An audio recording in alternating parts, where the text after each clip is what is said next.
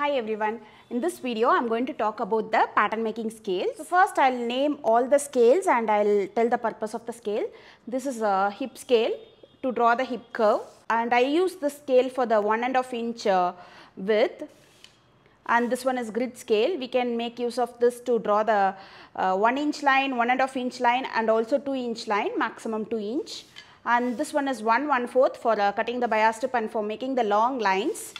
And this is a pattern master scale. This one is a 3 inch grid scale. This one is for a 1 inch width scale, French curve or armhole curve. So this one is triangle scale.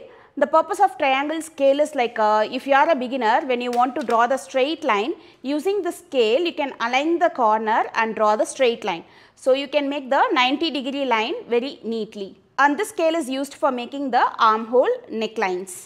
This one, as I told you, this scale and this one, all these scales are to mark the with 1 inch, 1.5 inch width and to draw the straight lines.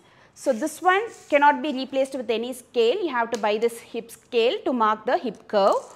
And see, this pattern master, one scale is enough to replace all these scales' purpose.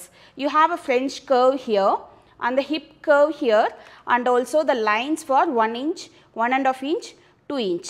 Okay. So 90-degree, 45-degree, everything can be done with this one scale. But what I use is, I use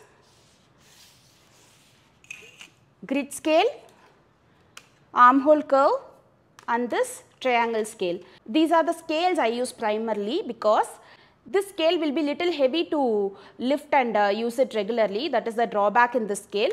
So I use these 3 scales. Thank you.